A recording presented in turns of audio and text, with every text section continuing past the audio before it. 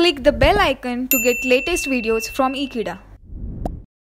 Hello friends, today we are going to see how to convert decimal numbers into the binary numbers. In previous video we have seen the binary to decimal conversion. But right now we will see decimal to binary conversion. That is conversion of base 10 number into the base 2 number. So let's see how base 10 number is get converted into the base 2 number.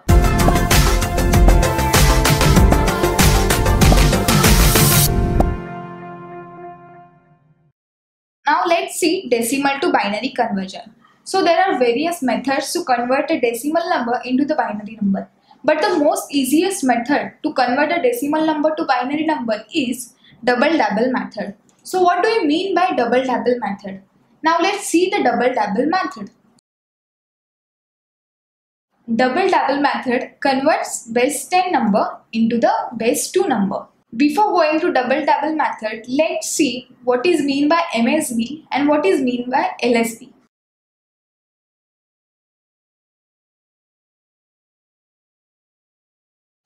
MSB and LSB plays a very important role in conversion.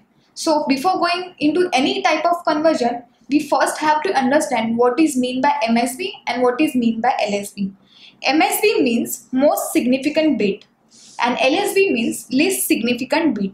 Now let's take one example here. 1001. So in this, how you will identify what is MSB and what is LSB? Let's see. The least significant bit. The least significant bit will always start from right hand side and will always have lowest weightage. What do you mean by lowest weightage? Just refer our previous videos to have the weightage values. So the rightmost value of binary number is the LSB of that particular number. So here is 1 is the LSB. Now let's see the MSB. MSB is the most significant bit. So here the leftmost value, that is 1. So 1 is denoted as MSB. And MSB is opposite of LSB in terms of weightage. So LSB have very lowest weightage and MSB have very highest weightage. Now let's see the weightage value of this. We have seen the number 1001. As I said, 1 is the LSB and this 1 is MSB. So this one will have lowest weightage. That means 1 into 2 raised to 0, 1 into 2 raised to 1 for this, 1 into 2 raised to 2 and 1 into 2 raised to 3. So if you give the weightage values, then from the weightage value also you can identify the MSB number and the LSB number. So here the weightage of 2, that is weightage of this number, that is the power of 2 is very less, that is 0. Therefore 1 is LSB. And here the weightage of this number, that is the leftmost number, and the power of 2 is higher, that is 3. Therefore this is MSB.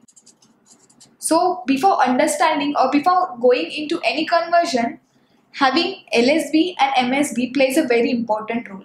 And in double-double method, first you have to write down the MSB and then go towards the LSB. Now let's see the actual double-double method.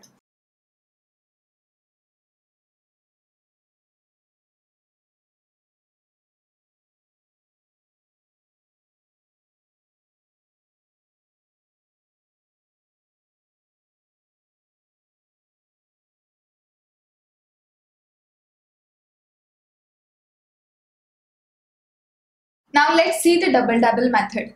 In double-double method, to convert the given decimal number into the binary number, we have to divide the given number by 2 till we get the quotient value as a 1.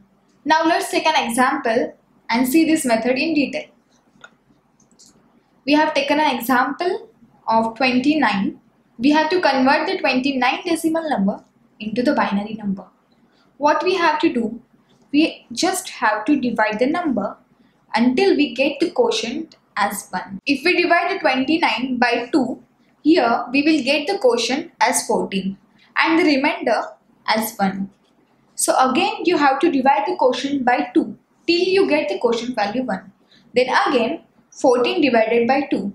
Then 14 divided by 2. Again you will get the quotient as 7 and the remainder as 0. Because 2 sevens are 14. Now we have the quotient value as 7. Again we have to divide the 7 by 2. Then what will be the remainder? Remainder value will be the 1. Again, till now we haven't got the quotient value as 1. Right now the quotient value is 3. Therefore, we will divide the quotient 3 again by 2. So 3 divided by 2 will give the remainder as 1. Now just focus here. Here we have got the quotient value as 1.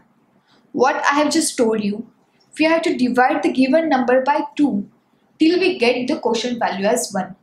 Right now we have got the quotient value as 1.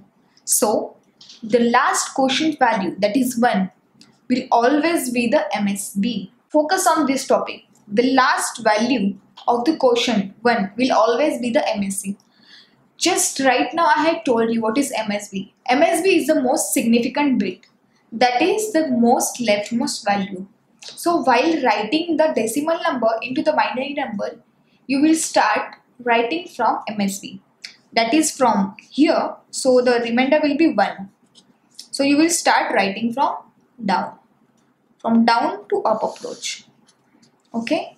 So what will be the binary conversion? That is 1, 1, 1, 0, 1. So this is your final binary number. That is base 2. Now you can also verify your answer in exam.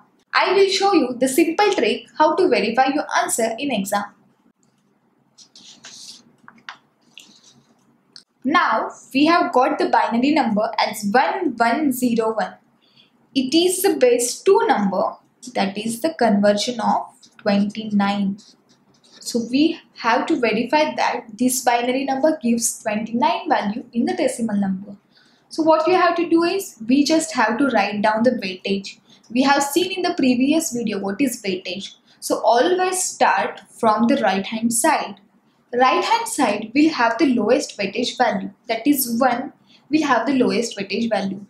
So how we have got this one? That is 1 into 2 raised to 0. So the weightage value for this number is 1.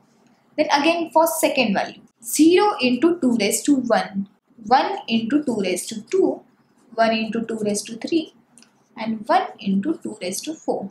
So we have write down the weightages. I told you the highest index power of 2 will always be the MSB. That is the leftmost value. So let's do the conversion of binary into decimal to verify the number. So here the 0 weightage value will be cancelled out.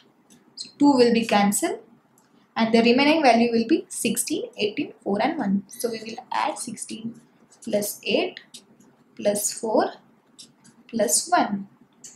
So this will give us the value 29 in decimal. So this is how you can verify the binary to decimal conversion. Now let's see the one more example of decimal to binary conversion. Let's take an example of 35 decimal number into the binary. In exam, you have to write in this format. So it is very simple and you can avoid the mistake. So let's see this format. In the left column, I have written the remainder values, and in the right column, I have written the quotient and the division that I have done. So let's take an 35. So 35 divided by 2, what it will give? 17. And the remainder will be 1. How? 35 divided by 2, the quotient will be 17. And the 35 minus 34 will give 1. That is our remainder. Similarly, you have to divide the number 35 till we get the quotient value 1. I am always repeating this sentence because this is very important. Because if you don't divide the number till you get the quotient value as 1, then your conversion will be wrong. So always divide the number till you get the quotient value as 1. Now let's see, the quotient is 17. So 17 divided by 2 will give you 8 and the remainder will be 1. Now 8 divided by 2 will give you 4 and remainder will be 0. Now the quotient value is 4. 4 divided by 2 will be 2 and the quotient value is 2 and the remainder will be 0. Now focus here carefully. Right now we have the quotient as 2.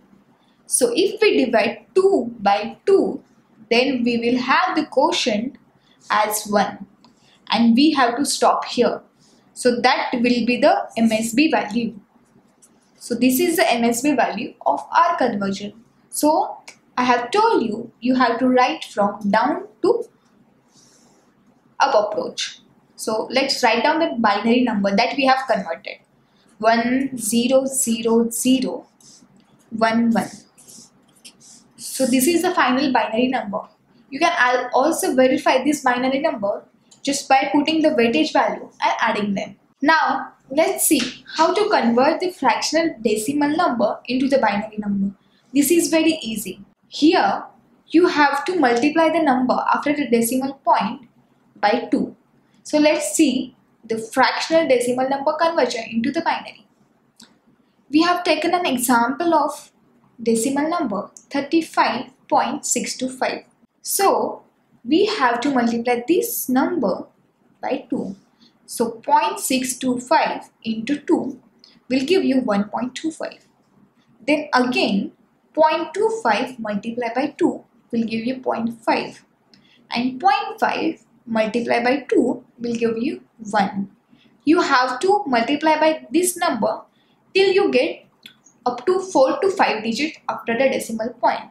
So here the leftmost digit, that is this digit, will always give you the binary conversion of the given decimal number. So here the binary conversion from this will be 1, 0 and 1. Now focus very carefully. While doing the conversion of 35 decimal number into the binary number, we used to write the conversion from bottom approach to the top approach. I have shown you, we have just written the binary conversion from bottom to top, that is from MSB to LSB.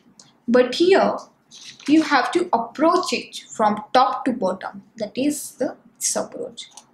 So it is 0.625 will be converted into decimal, will give you 101. But here we have not written the final conversion. I will show you the final conversion. The given question was 35.625. In previous example, we just converted the 35 number into the binary number, that is 1 0 0 0 1 1. After that decimal point is here. So we will write here the decimal conversion. But just focus here, always write down from the top to bottom approach. So we will write from 1 0 0. So this is our final binary number of the given decimal number. Always remember, if you have the odd fractional number, go up to the 4 or 5 digit. Up to the 4 or 5 digit, you will get the perfect number of the given decimal number. Thank you for watching today's video. Stay tuned to Ekeeda channel to get latest update from electronics.